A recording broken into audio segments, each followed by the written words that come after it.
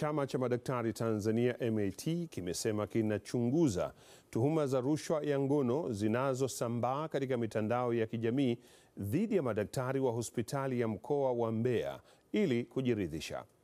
Rais wa chama cha madaktari, Daktari Elisha Osanti, amesema pamoja na kuwa walalamikaji hawajajitokeza kupitia mifumo rasmi, lakini bado wanaliona si jambo la kupuuza. Taarifa iliyosambaa katika mitandao ya kijamii inawatuhumu baadhi ya madaktari kuomba rushwa ya ngono kwa madaktari wanafunzi wanaofanya mafunzo kazini katika hospitali ya rufaa ya mkoa wa Mbeya. Sheila Mkumba amezungumza na rais huyo wa chama cha madaktari Tanzania. Sisi tulivyoona ile taarifa, of course tunaona kama taarifa ya kimtandao, na kama chama tumejaribu kuwasiliana na vyombo vingine ambavyo vinahusika na mambo yetu ya kiudaktari, baraza letu la madaktari Tanganyika, lakini pia tumewasiliana na madaktari kule wa Mbeya, na mkuu wa hospitali ya Mbeya tumewasiliana naye sana kujaribu kuangalia ukweli wa haya mambo. Lakini kabla hapo tumetaka kujiridhisha kwamba hii taarifa ni nani kaitoa, ni taarifa ya nani. Mpaka sasa hatujapata mlalamikaji, bali na hayo maneno ambayo tunaona yanapita kwenye mitandao, lakini hatujapata ni nani ambaye analalamika.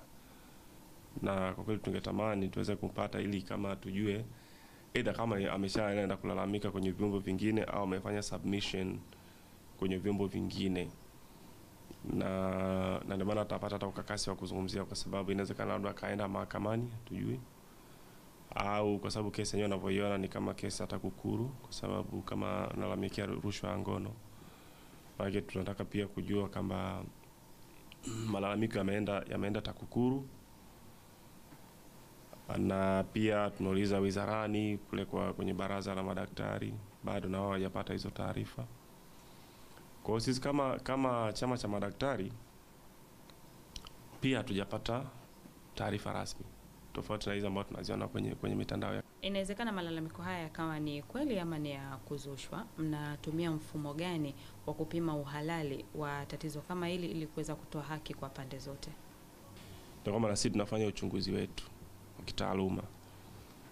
Tunatafuta hao madaktari ambao wanadai kwamba walikuwa kwenye mafunzo ya utarajali, yani internship, ambao walikuwa Mbeya. Tunatafuta tuzungumze nao. Tutatafuta pia na madaktari ambao wametuhumiwa huko Mbeya,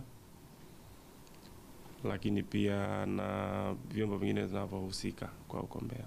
Ikiwa imebainika ni kweli, hatua gani hasa kama chama cha madaktari mnazichukua kwa mtu ambaye anadaiwa kufanya hivyo? Ikitokea kwamba madaktari wanahukumiwa, basi hayo maamuzi pia yanakuja kwenye baraza la madaktari, lakini pia kwenye chama chetu cha madaktari. Kwa hatua ambazo zikachukuliwa na sisi kama madaktari ni aidha anaweza kapewa onyo au akafutiwa usajili. Kesi ambazo zimehusisha malalamiko kama haya, mmezipokea ngapi na zimefikia katika hatua gani hasa? Zaidi ya 95% ya kesi ambazo zimekuja kwetu zimebainika nyingine sio kweli. Kazi yetu siku hizi imekuwa ngumu sana, kwa sababu nafikiri watu wako very desperate.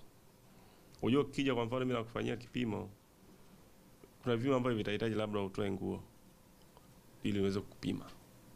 Wakati mwingine watu pia wanataka kutumia hizo ujanja kuweza kujipatia fidia kwa madaktari, na tumegundua kuna kesi nyingi tu ambazo zimetokea hivyo.